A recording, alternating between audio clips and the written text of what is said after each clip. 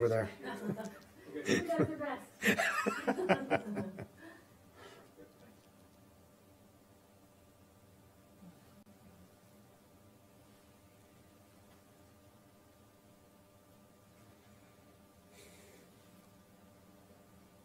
Okay, so I will keep an eye on WhatsApp if you want me to switch over to punch yourself. Okay. When you're Can we get any ideas for starting on time?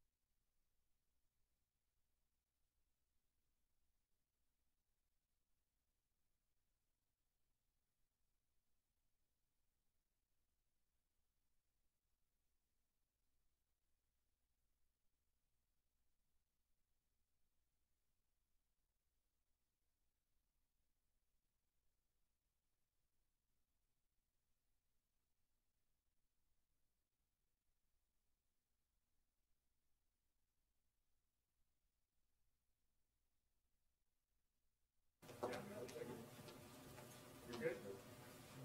Okay. So you can give it.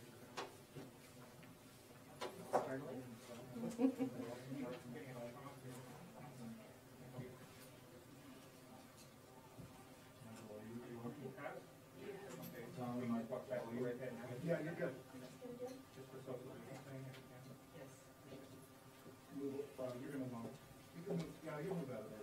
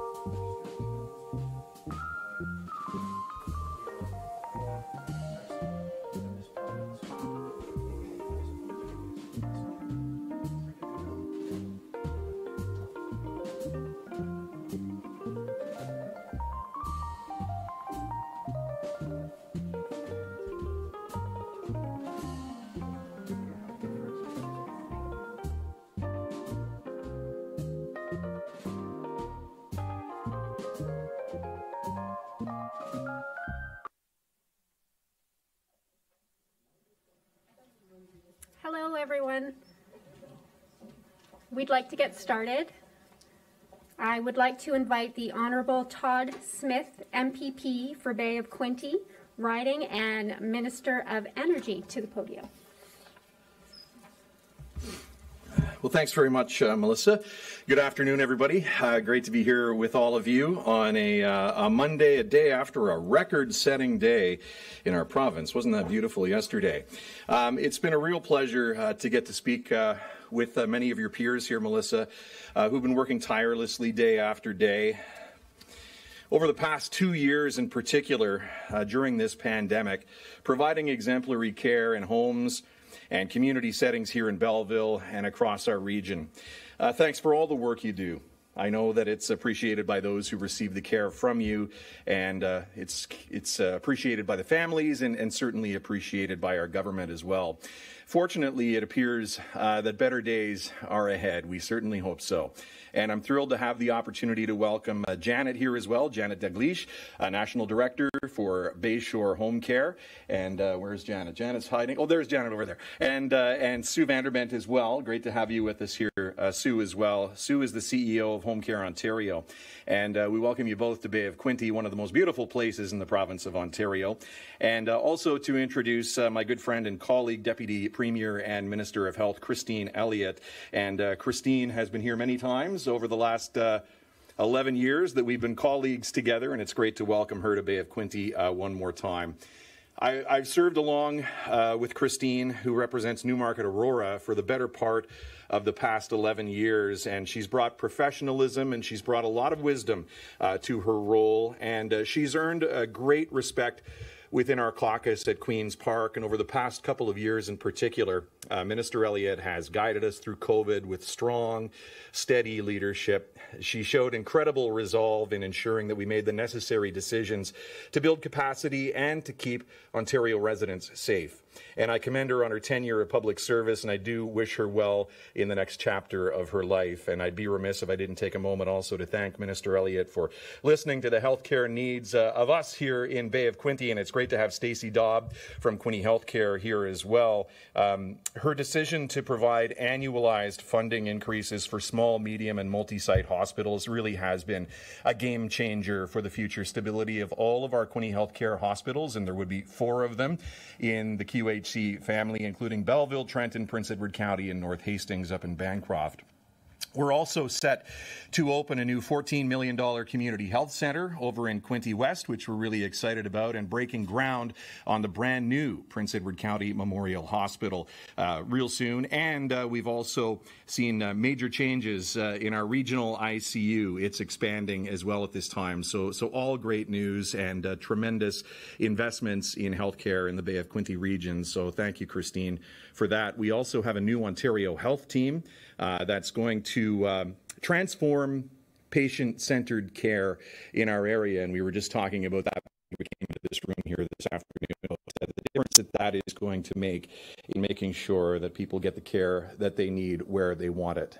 And all of these investments and others are going to have a positive impact, not just tomorrow, but for generations in our province and in our region here in Bay of Quinte. So I'm really excited to hear about the next big positive investment in our area and for our province, and it's my pleasure to introduce my good friend, the Minister of Health, Christine Elliott.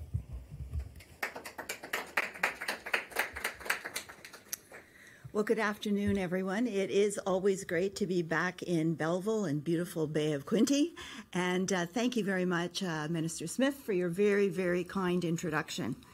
I have had the pleasure of working with Todd since 2011, as he mentioned, and I'm very, very grateful for your support and friendship and advice over all of those years. In opposition, Todd always stood up for the little guy and was a champion for making life more affordable. That trend continues in his role as Minister of Energy, where he continues to deliver savings for families and businesses.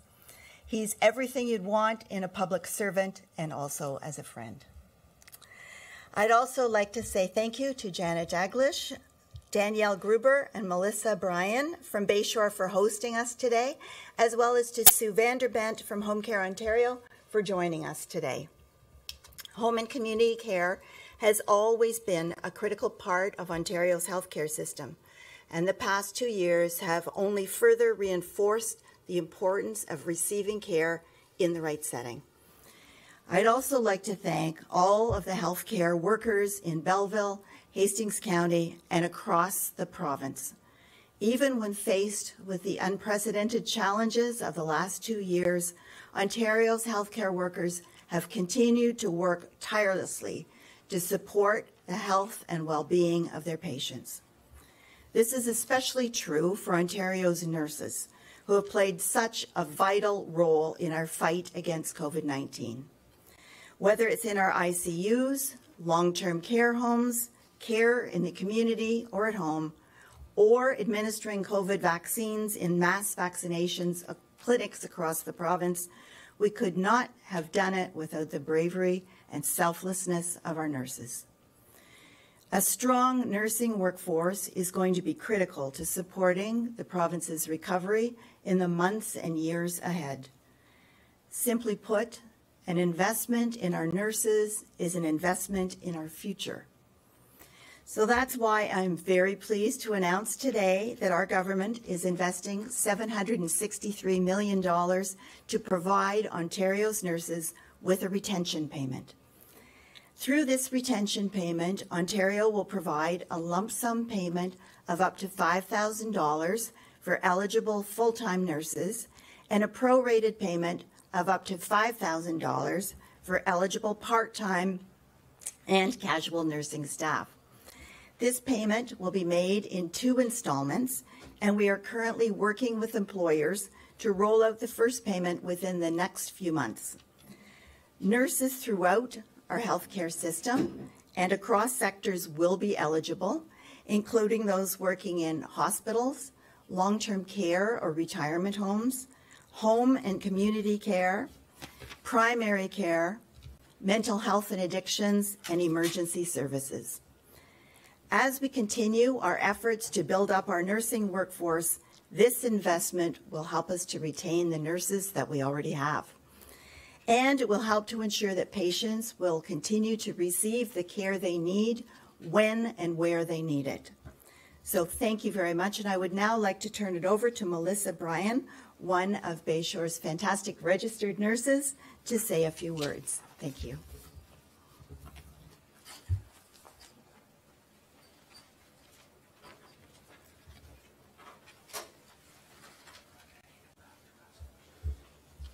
Hello, everyone. My name is Melissa Bryan. I'm a manager of clinical practice and a nurse here in Belleville. I began my healthcare career as a PSW and became an RPN, and am now a registered nurse in home care. First, I want to thank Minister Elliott for today's funding announcement. The COVID-19 pandemic has been incredibly challenging for home care and the nurses that are working in home care and in every sector. This investment in nurses by the Ontario government is a welcome recognition of the outstanding knowledge, skills, and professionalism of nurses. It will help ensure the continuity of safe, high-quality care for patients in their homes and communities. I'm passionate about the care that I provide to my patients in their homes and being a part of a nursing team in my community. I love working in patient homes because it's highly personalized. And I get to know the whole family, not just the patient. Through home visits, I have learned that our patients want to remain in their homes. They're so incredibly thankful for how we work with them and their families to provide that personalized care service that allows them to remain in the comfort of their homes. Thank you again for the critical investment in nurses. I'd now like to introduce Sue Vanderbent, CEO of Home Care Ontario, to the podium.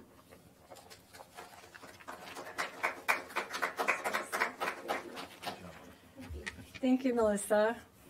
And thank you for inviting me today, and I appreciate Minister Elliott and Minister Todd for coming, and Stacey Daub as well, a colleague of mine for many years. I wanted to start by letting you know my name's Sue Vanderbent, CEO of Home Care Ontario, and I've been in this role for many, many years, really working to try to help people, all people, understand how important the home care system is, and exactly what Melissa said, which is that people want to stay at home, they want to live their lives at home, and they want to end their days at home. And that is really the goal of most Ontarians. And we want to create a system that allows them to do that. It's a real pleasure for me today to be at this announcement today, because we know that hundreds of thousands of Ontarians rely on home care and our home care nursing staff every day. We have needs for them that are at all ages and stages of life. This is not for one type of patient. Home care is for people with young babies. It's for moms who've come home from the hospital with a young baby, young children in school, for people of middle age who have chronic diseases or comorbid conditions, and people who are senior and who live at home and have needs for bathing and support at home. So these people are our grandparents, they're our parents, they're people in this world and in this area who live quietly and in the privacy of their own homes. And that's why home care is not very well known, because we actually go to people's homes and we provide the care there in the privacy of their own homes. But every day there's a home care worker on the road at all hours of the day and night. Our PSWs, our nurses, our many therapists are out there taking care of Ontarians. So today I want to thank Minister Elliott for this wonderful announcement, because it helps sustain our nurses and it helps keep our valuable home care nurses like Melissa here with us. And even though nursing in other parts of the system is great, I believe that the greatest influence you can have is to keep people at home and help them stay at home and be at home for the rest of their lives. Home care has been devastated by the pandemic. We know that a lot of attention has been paid to hospitals and long-term care, and rightly so, because of the COVID pandemic. A lot of adjustments have been made, but we have to gain ground now, and we have to make sure that we build up a system that's better for people, which is really to be at home. So I look forward to working with all of our elected representatives. I know we're coming into a provincial election now, but I know that we will elect people who are going to be helpful in us achieving this goal for all Ontarians to be at home. And thank you again, Minister, for this wonderful announcement today.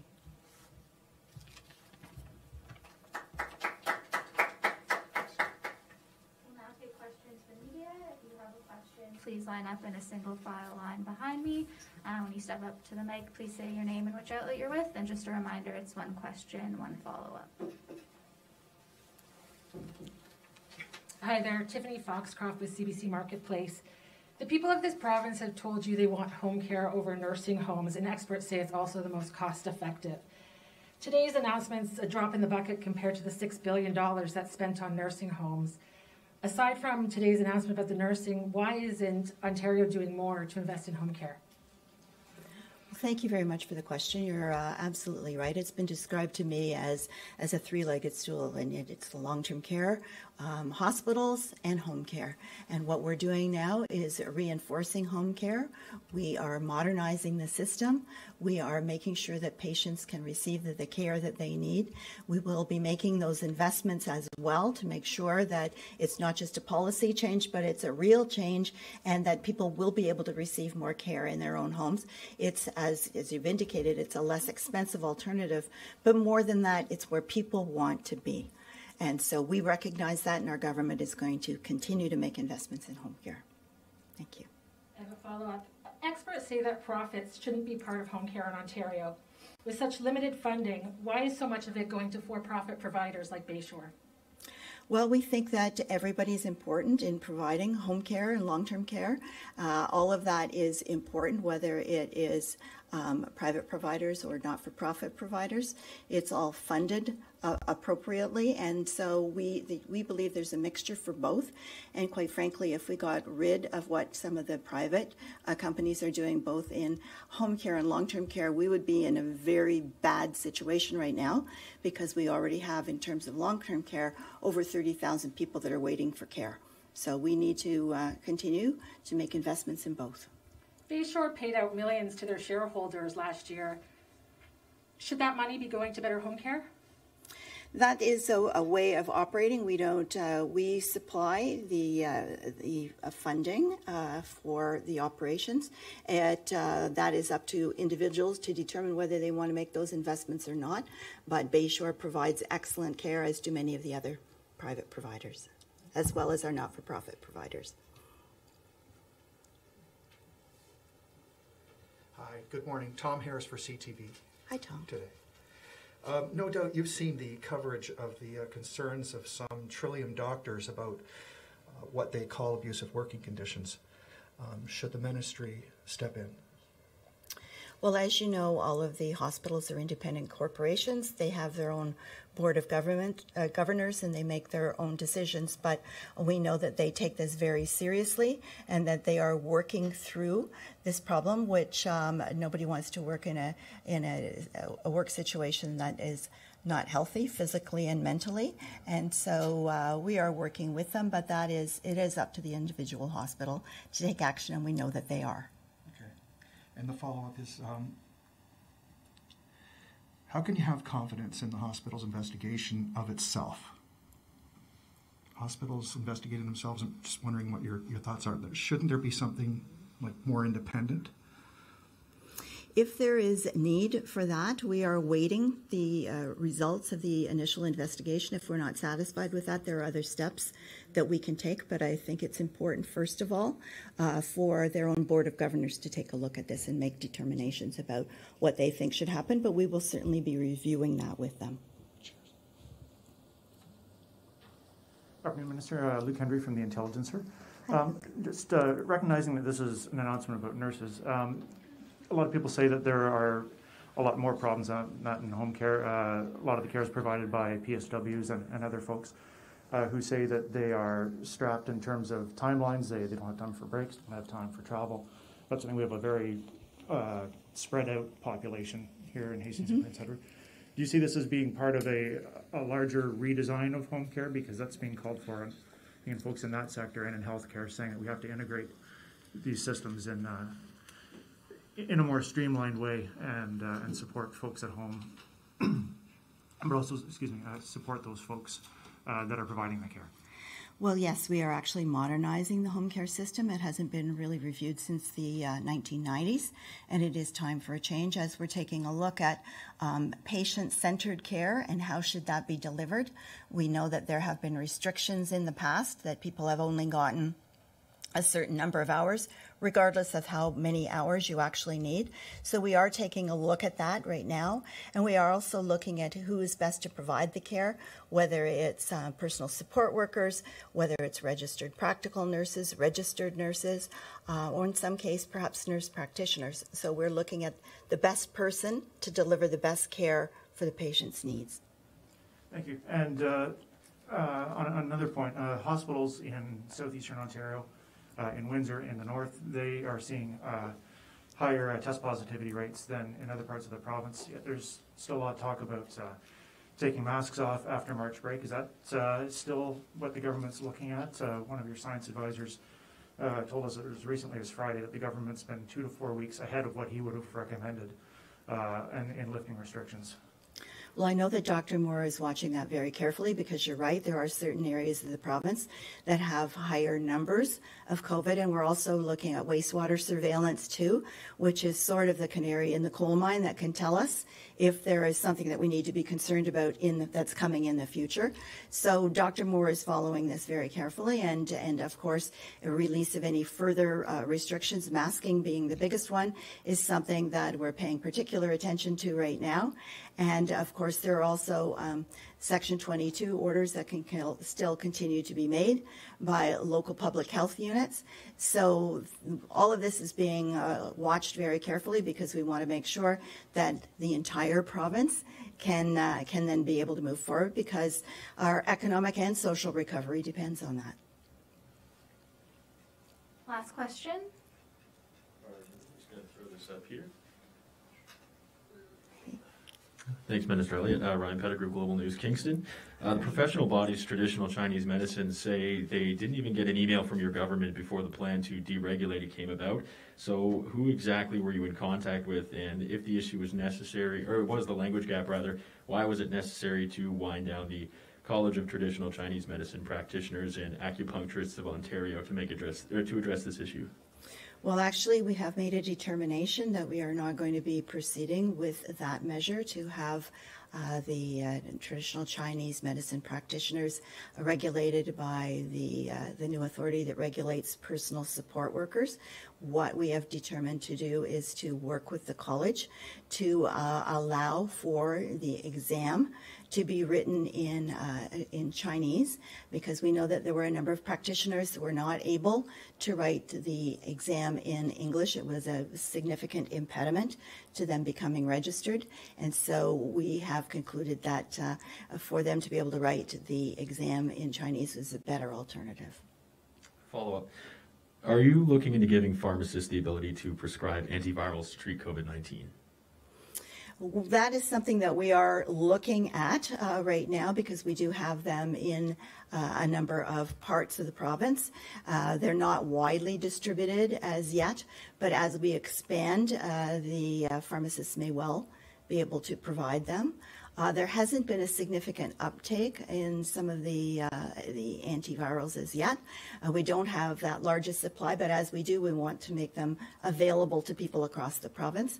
And we know that pharmacies have been particularly helpful in delivering the vaccines. They are very well qualified and may well be able to work with the antivirals as well. Thank you. Thanks, everyone. That concludes the announcement. I think we'll take a picture now. Okay.